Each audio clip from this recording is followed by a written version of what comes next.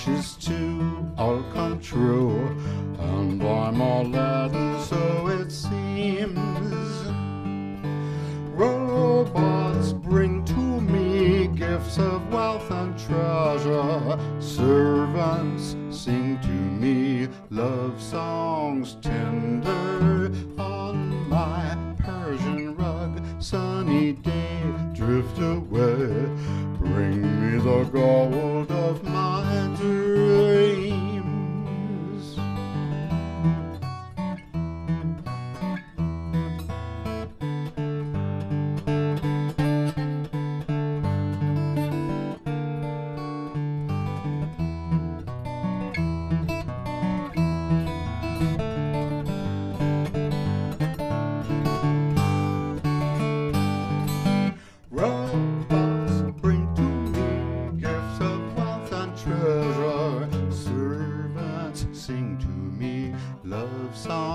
Tender on my Persian rug, sunny day, drift away.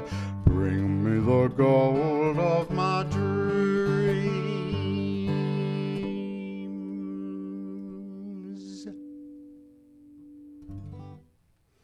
It's from the 20s, and I can't remember who wrote it, but I got it from R. Crumb and the Cheap Suit Serenaders. So, Persian Rug, and I dedicate that to my friend and neighbor, John Briggs. Welcome to Show 61. I must remember to say that. Now, here's a tune some of you will know.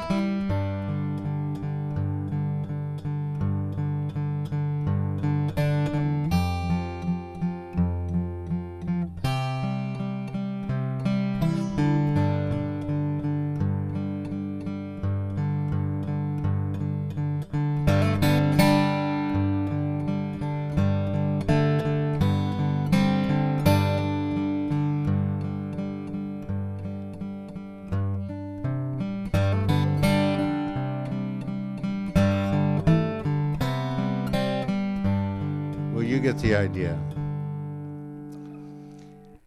This is, I call it Eine Kleine Holdmusic. This is what you hear if you apply for food stamps. I had to listen to it for a half hour today. Finally, I got out the guitar and learned it. Okay. From the great Charlie Poole.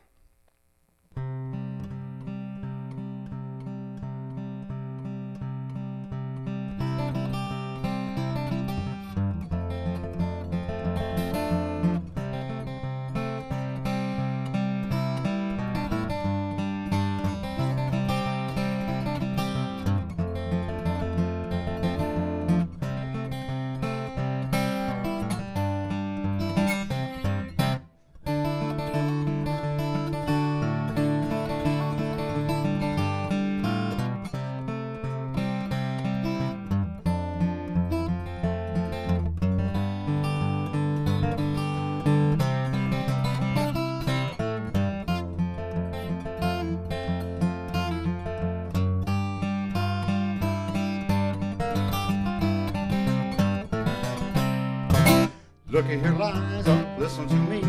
You are not the girl that you promised to be. Didn't you say you'd always be true? You went out driving with Mr. Brown. I am the laughing stock of the town. People says I should have never trusted you. Throw up your hands, babe, I'm gonna go. I was a good man while I had the dough. So it's goodbye, Miss Liza. I'm gonna leave you. You I know I's the fella with the do-do-do, so sing a little song, travel along, yes, travel along. I bid you good day, babe, I'm on my way. Goodbye, Miss Liza Jane.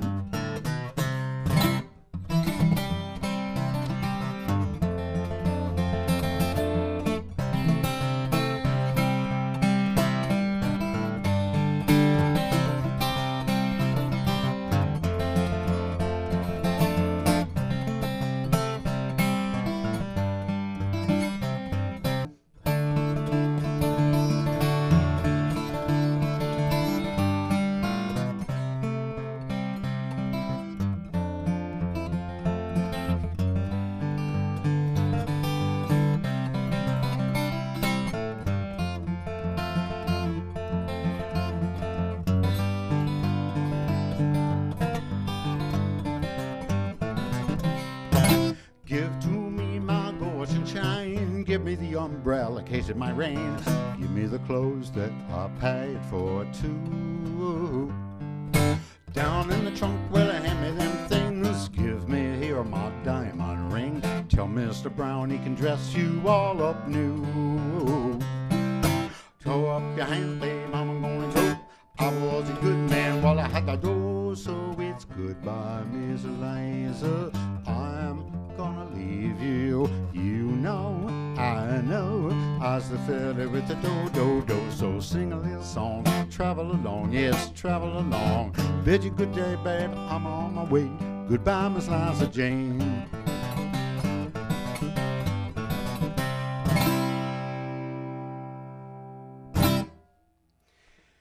Goodbye, Liza Jane.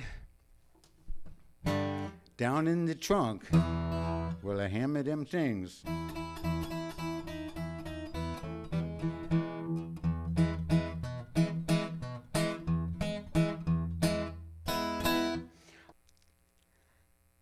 Hello, the other camera. Same people, different camera. SSDD.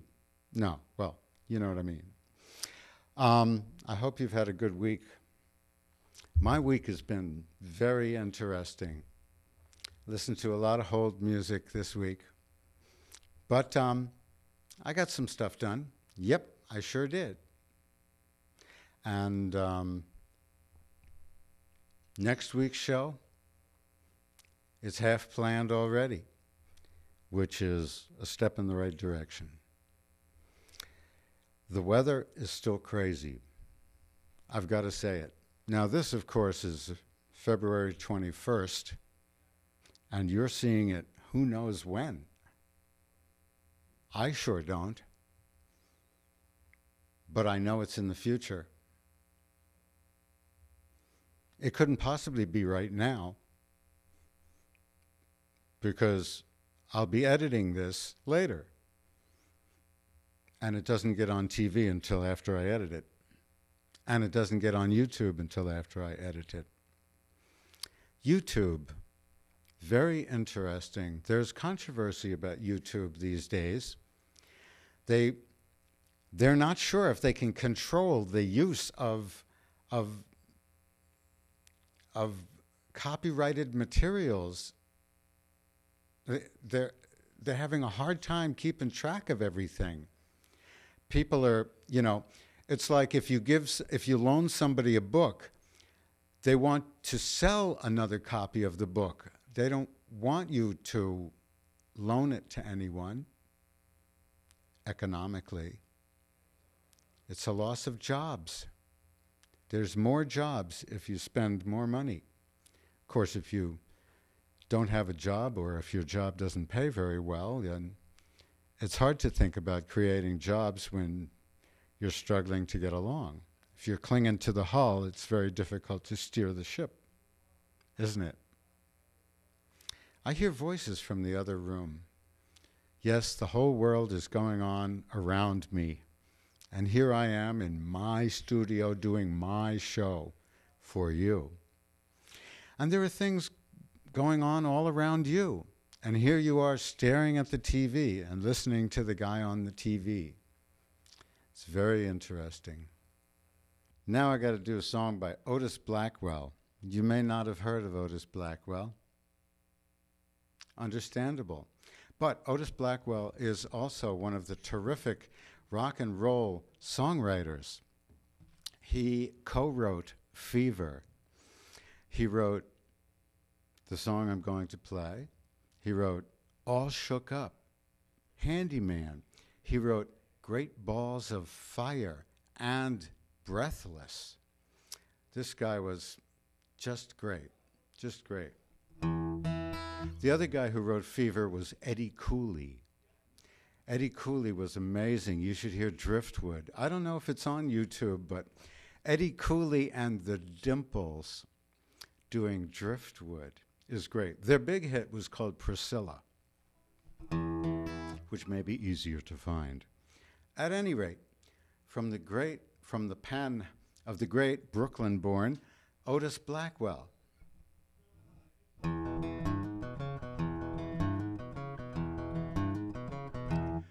Well, you know I can be found sitting here all alone. If you can't come around, at least please telephone. Don't be cruel to a heart that's true. Baby, if I made you mad with something I might have said, please let's forget the past. The future looks bright ahead. Don't be cruel to a heart that's true. I don't want no other love, baby. It's still you I'm thinking of. Don't stop thinking of me. Don't let me feel this way. Come on over here and love me. You know what I want you to say. Don't be cruel to a heart that's true. Why should we be apart? I really love you, baby, 'cross my heart.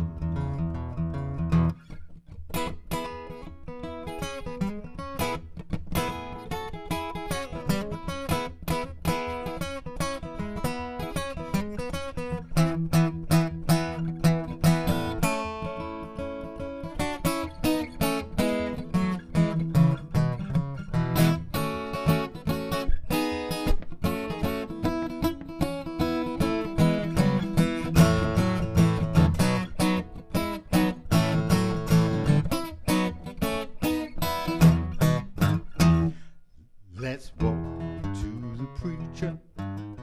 Let us say I do. Then you will know you have me, and I'll know that I have you. Don't be cruel to a heart that's true. Why should we be apart?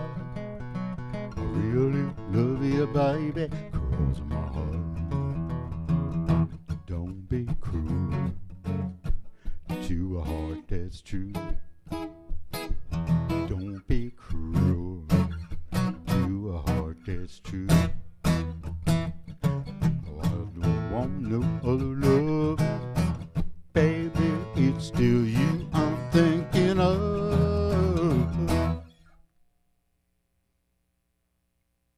Otis Blackwell. Okay. Here's your reporter standing by a curtain, holding a microphone. Yeah, it's very interesting. Having a microphone, no microphone stand. This is the kind of thing that a person does on stage when they're emceeing and they're introducing people.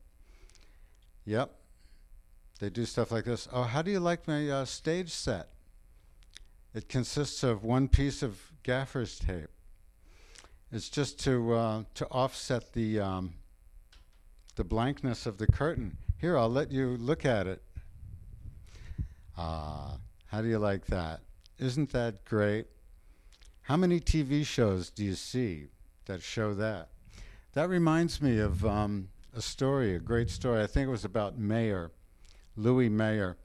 He went to the movie set of Dead End, which was a Humphrey Bogart movie. the first one to feature the Dead End Kids, later known as the East Side Kids. But the Dead End Kids, Leo Gorcey, Huntz Hall, who died robbing a gas station. Oh my God, got shot. Sad, it's too bad. But I think Gorcey did okay. I know that Sabu did okay. He had a furniture store in LA. But anyway, as I was saying about these guys, Dead End, the movie. Louis Mayer walked around on the set, and of course they were, it was a back alley, and it was supposed to be a slum, so there were newspapers and rags lying around to make it realistic. And Louis Mayer saw all this stuff, and he started picking it up and throwing it away, and they said, "Hey, wait a minute, boss, that's part of the stage set." And he said, "There's no garbage in my movies." It's very interesting. I think this is the same fellow who someone was talking to about having a message. You know, what message does this movie send? And he looks at the guy, he says, "If I want to send a message, I'll use Western Union." Yep, he was one of the old timers. He was really great. I mean, he wasn't Yogi Berra, but he was quite quotable. I think he said, is he the one who said, a handshake agreement isn't worth the paper it's printed on? At any rate, this is quite a stage set. Yes, I don't think Louis Mayer would want to appear with a thing like, well, he was a cornball from Europe. What do we know? What does he know? What do I know? And as time dwindles down to the precious few, as we say in the September song, can't remember who wrote it, we're going to soon be leaving you. This in terms of show 61, that is. Yes, show 61 will be coming to a close because it can't go on forever, obviously. Not even we go on forever. Not the studio. The Empire State Building will crumble someday. Even Hoover Dam may fall down someday. Have you read about Hoover Dam? Incredible, this dam. It's some dam. And when it was built, Las Vegas was nothing. It helped form Las Vegas. I just got a book at a book sale about the making of Mount Rushmore, the actual carving and engineering feat of doing Mount Rushmore. Isn't that amazing? I have a picture in a book about 1927. The entire book is about 1927, everything that happened that year. And it has a picture of the mountain before they carved 4 faces into it. It looks better. But this is nothing against those 4 people. They're 4 great people. Whether they're better than any other 4 people in the entire country for hundreds of years, I don't know. But they are up on that mountain, and they'll stay there for millennia. I don't know how many millennia. Many millennia. You can take a boy out of the city, but you can't take the city out of the boy. You can take a song away from Chuck Berry. Can you take Chuck Berry away from a song? I don't know.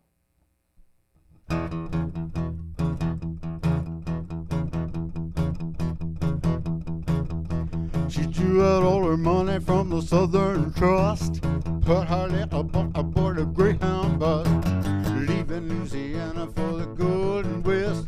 Down came the tears from a happiness. Her own little son named Johnny B. Good was gonna make some motion pictures out in Hollywood, hollering bye, bye, bye, bye,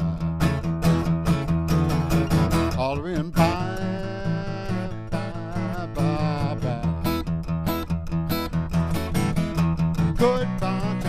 Goodbye, Johnny, be good.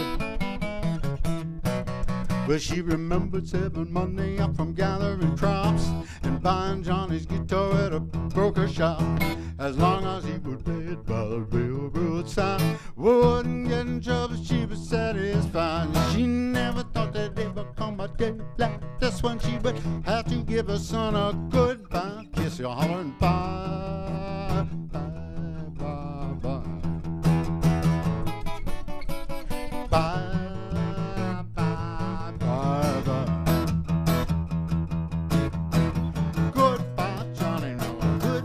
Johnny, be good.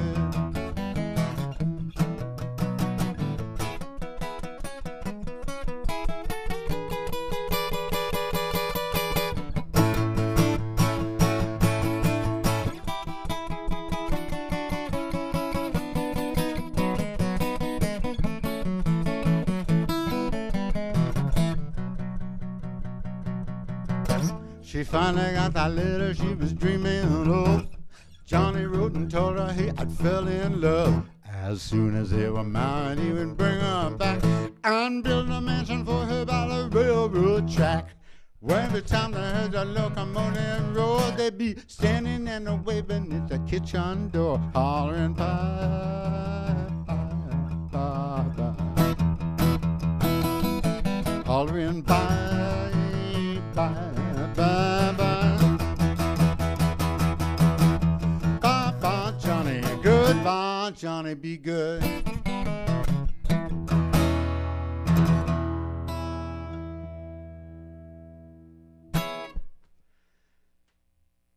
Bye-bye, Johnny. Bye-bye, Johnny, which didn't make it so well as a single by Chuck Berry, got a real kick in the butt from the Rolling Stones. They put it on their first EP, along with Poison Ivy and a couple other nice, well, what would they call them, chestnuts? A couple of other good songs that they didn't write. And this was a big hit in Britain, and it wasn't even released here. I can't remember what year it was when they finally released Bye Bye Johnny in America. I can't remember which year they finally released Chuck Berry. Chuck Berry is still going. He's in his 80s and he's still going. He still plays once a week. He still goes out for shows. It's amazing. He is pretty amazing. And I understand he's very interesting to work with. And of course, his stuff has always been very interesting to play along with because most of it is in stuff like F and B flat and all these great piano keys because he was playing along with Johnny Johnson, his piano player, who made all the Chuck Berry records sound great. And it is said by musicologists that his style was meant to replicate and to coordinate with Johnny Johnson's piano. And that's part of how it got its unique rhythms and complexity.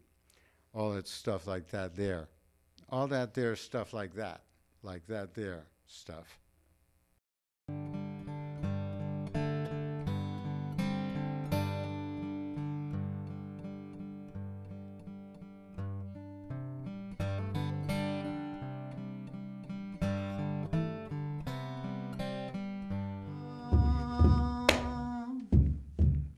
We give it a little We Will Rock You.